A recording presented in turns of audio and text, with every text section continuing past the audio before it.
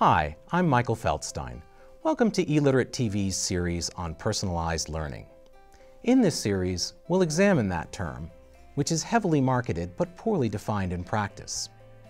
What does it mean to personalize learning using technology? How is that different from what we do in the classroom today, and how is it the same? Why do we think that personalizing learning using technology will make the classroom better, and what reason do we have to believe that it will actually improve education? Before we look at schools that are trying out particular personalized learning technologies, we thought we'd start the series by visiting a place that is the kind of school that Americans probably think of first when they think of a high-quality personal education. Middlebury College, nestled in the mountains of rural Vermont, is a quintessential New England liberal arts college. With a student-teacher ratio of under 9:1, personalized learning is pretty much the air they breathe there. So much so, in fact, that it's not a term that occurs to them to use.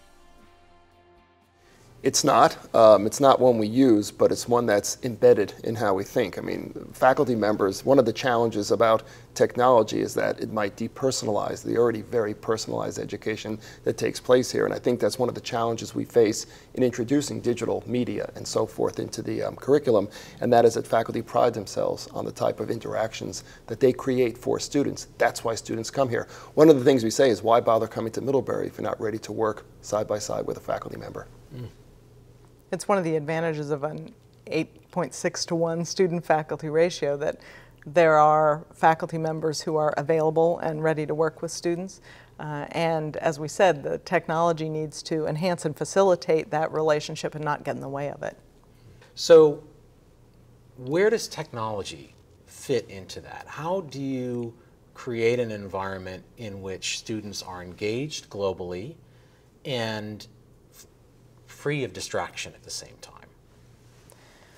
Well, I think one of the opportunities is for us to use technology, for example, video conferencing, and we are doing this with increasing frequency to connect students who are here on this campus to the many students and faculty at our locations. We have 36 sites abroad in 16 countries around the world. So in addition to the kinds of traditional study abroad experiences that our students and many other students have at our sites, we can also let students take advantage of the kind of immediate connection to global environments that technology can allow, even if they are in their first year language class connecting with students who are juniors studying in Amman or in Beijing. We use technology, as Susan said, quite a bit, and we'll be using it a lot more. But for the part of a student's education, the reason they come here is to engage faculty. And so while in the classroom, you might get a traditional liberal arts education, but that's a foundation for many other things, including going abroad, including tying into our partner institutions abroad, and including just tying into the world of technology, information, and so forth. So I think it's a happy medium where the classroom experience should be probably computer-free, except where needed. But again, we're going to use technology more and more to enrich the environment. Well, I think one of the challenges is how do we use technology to enhance learning, and we have many examples of courses that do that very intentionally, but do it in a way that also doesn't interfere with the very immediate face-to-face interactions that students and faculty have and are really part of the DNA of what we do here. The courses that Susan mentioned, language courses, where intro students learning Russian, for example, can tie into students who are more advanced. In Moscow is one example.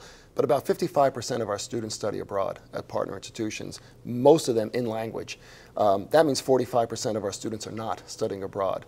And so we use technology also to bring in those partner institutions to give all students, even those who are not specializing in Arabic or Russian or Chinese, the opportunity to hear what's going on in specific areas, in symposia, in conferences, to hear what's going on in those countries and in those cultures, and it's hugely enriching for those students as well.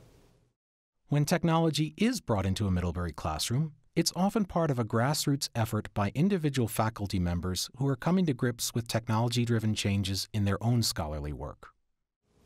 I am early in my career, but I think John and I were probably attracted to Middlebury for the same reasons, which is the ability to interact with these incredibly talented young people.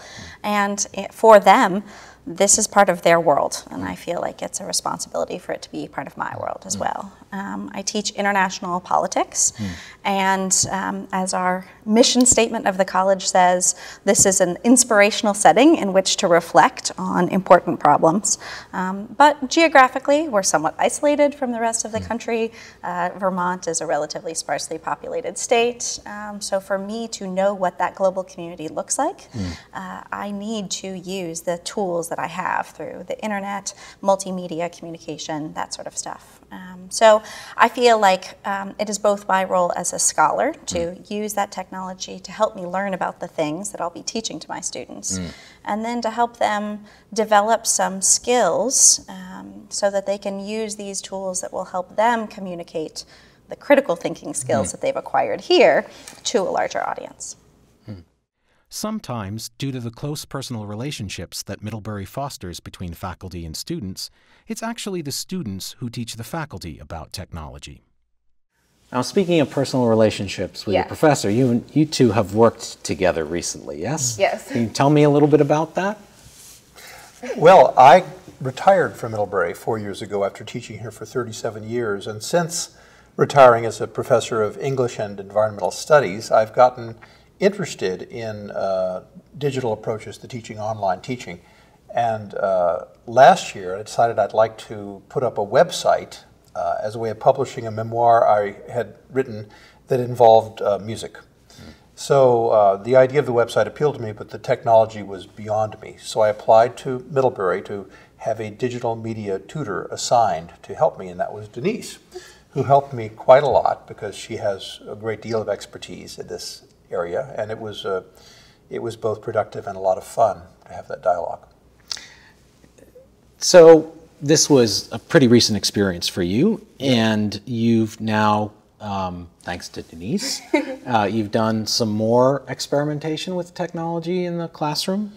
Yes. Well, I've also been, the last 2 summers, involved in a Middlebury program called FoodWorks, which is a paid summer internship on local food systems, and next year they want to offer it for college credit. I'll be the teacher. So I'm thinking about various related online options, including teleconferences with groups in different sites, and of course Skyping for personal and small group conversations, as well as face-to-face learning. I'm interested not in online education as an alternative, but in blended education that involves online and personal connection. Why blended? Well, for me, over my time teaching at Middlebury and at the Breadloaf School of English most summers as well, there were 2 goals, really, beyond the subject matter of a course. One was to have a class in which the process of discovery was important, and the second one was to cultivate a sense of educational community in which people are very connected with each other, very interested in each other's ideas. And my belief is that face-to-face personal contact is a good foundation for an online connection that feels equally supportive and stimulating. So I think you really need both. And, well, perhaps you could do without both, but I think it's better to have both. That's my sense. Okay. Sometimes the students push the faculty to move faster. Well, one of the big ideas, I guess, in personalized learning is that face-to-face time should be used for things, for issues that that it's best at, in the sense that if you're in a math class and you sit in that class and you watch the professor lecture the whole class, and supposing it's one of those classes where there's not a lot of communication during class, when you really, you could be talking.